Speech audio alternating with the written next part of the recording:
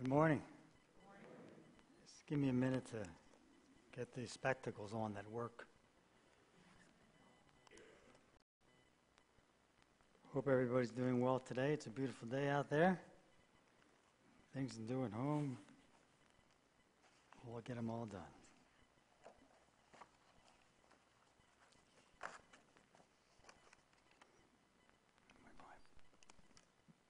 Thank you. Okay, let us go to God in prayer. Lord, may the meditations of our hearts and mind be acceptable unto you this day, Lord. For we ask it all in your name, we praise and thank you. Amen. The title of the sermon today is called Trust is a Sure, S-H-O-R-E thing. How many of you remember our former pastor, Matt Kelly? He was a big, jovial man who preached God's word in a folksy manner. I once asked Pastor Mac what his preaching style is. He thought for a moment, then replied, "I'm a storyteller." Well, I feel as if I'm following in his footsteps because as often as I've given a message, I find myself in the same preaching mode, storytelling. I hope you will indulge me at least one more time as I try, as Pastor Tom says, to get it right. It's June 1968, and I am about to embark on the best summer of my life. Myself and 5 other guys have secured a job and living arrangements to spend the summer working at the Jersey Shore, Wildwood, New Jersey, to be specific. As a family, every summer, my parents and brothers will go to Wildwood for a week or two to enjoy the beach, the ocean, and the boardwalk. I always imagined what it would be like to work and live at the shore for the entire summer, enjoying all that the shore has to offer every single day. Now I was getting that chance. We all worked at the same restaurant as busboys and dishwashers, but I had a different job. My job was fountain boy, or as the job was called in the 50s, soda jerk. Yes, I made the sundaes and banana splits and whatever else was offered because this restaurant had a reputation for a variety of ice cream selections. Many a night, I would look out the window and see the line snaking around the corner and praying that my right arm would hold up for the duration of my shift as I tried to scoop the rock-hard ice cream from the containers. Nevertheless, I made it through and every customer went home happy and full. One night, the general manager of the restaurant came to us and asked us if we would be willing to clean the restaurant after hours because the regular cleaning man had called off due to illness. We looked at each other and thought, you want to leave your restaurant in the hands of 6 teenage boys? This was like giving the cat the keys to the hen house. We collectively said yes. Then Mr. Craig, I still remember his name, said the cleaning includes floors, tables, bench seats, the kitchen, the baker's area, and of course the bathrooms. Bathrooms. We'd forgotten about the bathrooms. Okay, we'll do it. One more thing, boys, he said. I know that you will take some food. Just don't take the big ticket items like steaks, fillets, hams, fish, etc. Help yourself to some ground sirloin. Ground sirloin, you mean hamburger? We've had our fill of hamburgers. Help yourself to some ground sirloin when you have steaks in the freezer? Are you kidding me? The restaurant closed at midnight, and by 12:05 a.m., when the last customer had gone, the Jackie Gleason, Raycon of Singers, and Mantovani records went off, and out came the Beatles, Motown, the Beach Boys, and Jimi Hendrix. That place was rocking. Looking back, I'm surprised no one called the police to check on the noise level. We finished the job, and now it's time for our reward. Let's see, what did Mr. Craig say? Help yourself to anything, just leave the ground sirloin. Yes, that was it. No, it wasn't. We opened the freezer doors and looked at the sumptuous meats and fish and thought, we haven't had any food like this since we left home. Would he really miss one steak? We decided that he would.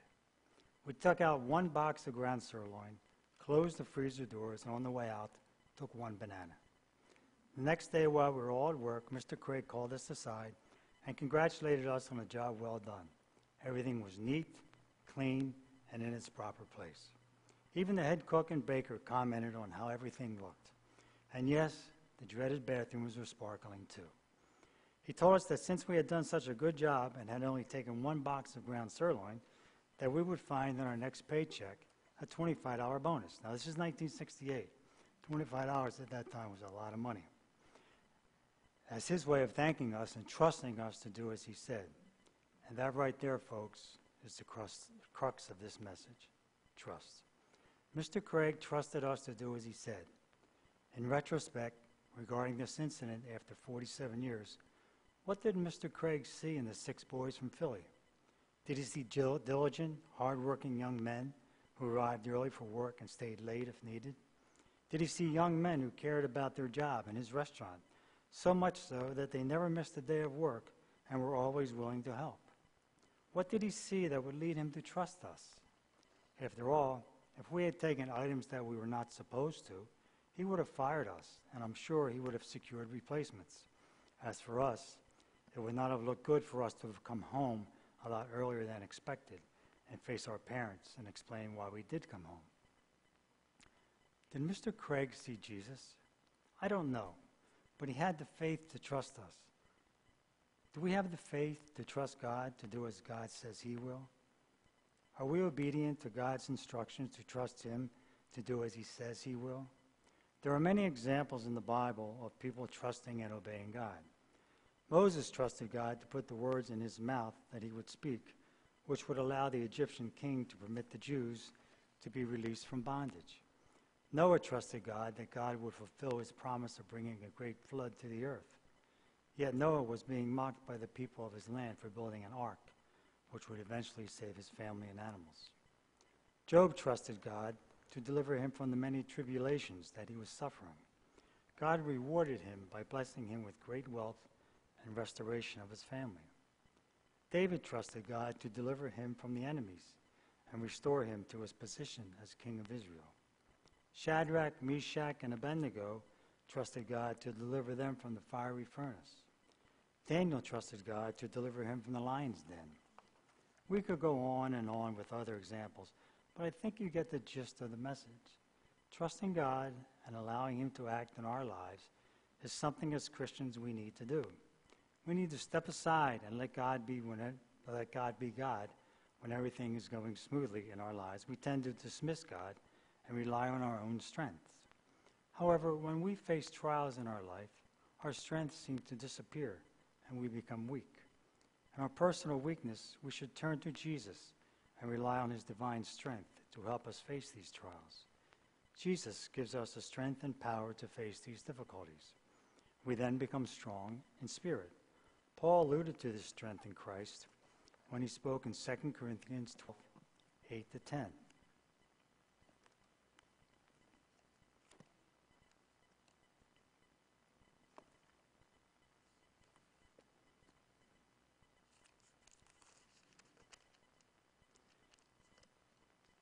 "3 times I pleaded with the Lord to take it away from me.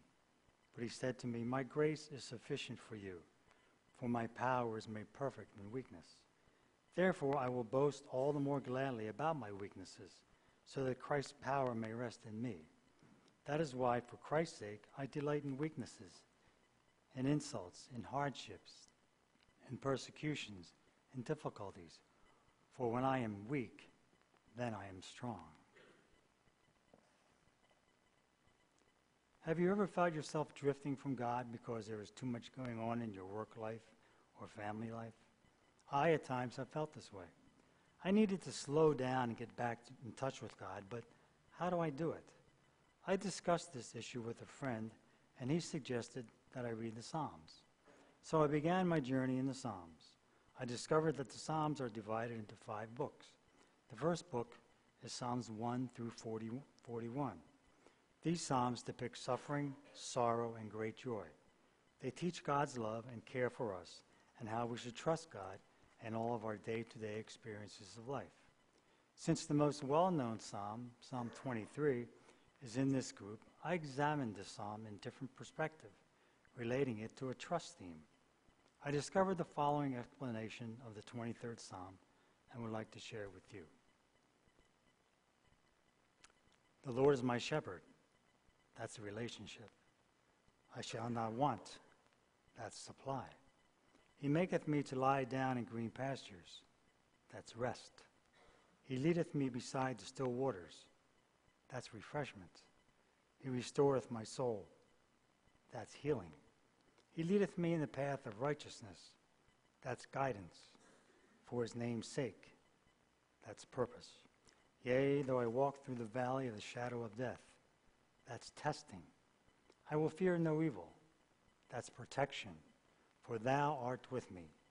That's faithfulness. Thy rod and thy staff, they comfort me. That's discipline. Thou preparest a table before me in the presence of mine enemies. That's hope. Thou anointest my head with oil. That's consecration. My cup runneth over. That's abundance. Surely goodness and mercy shall follow me all the days of my life. That's a blessing. And I will dwell in the house of the Lord. That's security. Forever. That's eternity. God has made these promises to care for and about us, just as David realized when he penned these words. Why then, as Christians, are we reluctant to trust God? Is it because we can't see God? Is it because we can't touch God? Is it because our own human nature will not allow us to step outside our own comfort zone and relinquish control to someone else, in this case, God? It's probably a combination of all three for most people. However, for one person, her trust in God was her whole life. This same friend that I alluded to earlier sent me some information regarding the Blessed Mary Elizabeth Hasselblad. She was a Byzantine nun who was beatified in 2000 for her work with the poor, the sick, and the downtrodden. In 1904, she wrote, "Dear Lord, I do not ask to see the path in darkness, in anguish, and in fear. I will hang on tightly to your hand, and I will close my eyes, so that you know how much trust lays in you, O spouse of my soul." The article goes on to say that hope in God and in his providence supported her in every moment, especially in times of testing, solitude, and the cross. She put the things of heaven before the things of earth, God's will before her own, the good of the neighbor before her own benefit. Can you do this? I can stand here and tell you that I cannot make that promise to God. My human nature will not allow it at this time. But you know what? This is a challenge that God has presented to me. I'm a work in process, and maybe someday, by God's grace, I can be as trusting of God as Mary Elizabeth Hasselblad was. Maybe you folks are a work in process too. Take an introspective look at yourself and decide what is keeping you from trusting God. Pray about it and ask God for help to allow you and me to trust God as together we walk life's paths. As we know, being a Christian isn't easy, and God never promised that it would be. We are subject to the same problems that everyone encounters, whether they are financial, physical, emotional, psychological, etc. However, the difference for us as Christians, is that we have Jesus to help and guide us through these tribulations. For without Jesus, these issues would seem insurmountable. Jesus has provided a way for us to free ourselves from all of these problems. We can come to Jesus and lay all of our burdens on him, as Jesus proclaimed in Matthew 11:28-30.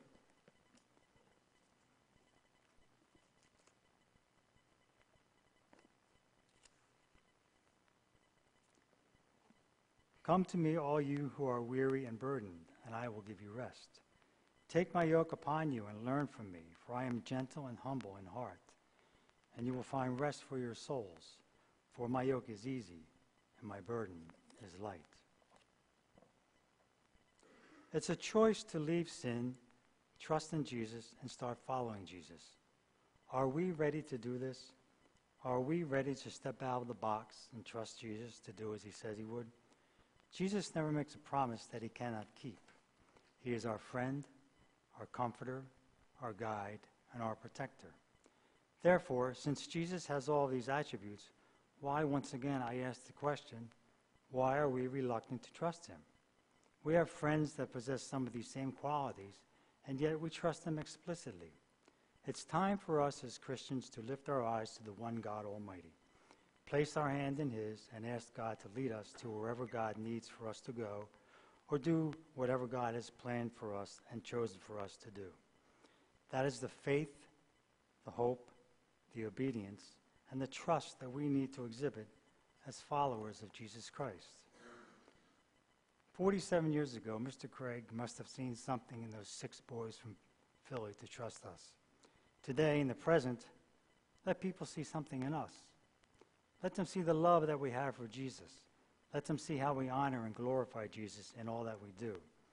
Let them see the trust that we place in our Lord Jesus Christ. In essence, let them see Jesus. Trust God to allow God to reveal himself through you and me. If we can do this, people will take notice and may even tell us, I want what you have. Right there and then is our opportunity to witness for Jesus. Trust God to lead you. And if you do, it's a sure S-U-R-E thing that you will be abundantly blessed. Let us pray. Dear Father, you are our hope, refuge, and shelter. Help us to trust you in all aspects of our life, for if we do, our life will be one with you. Amen.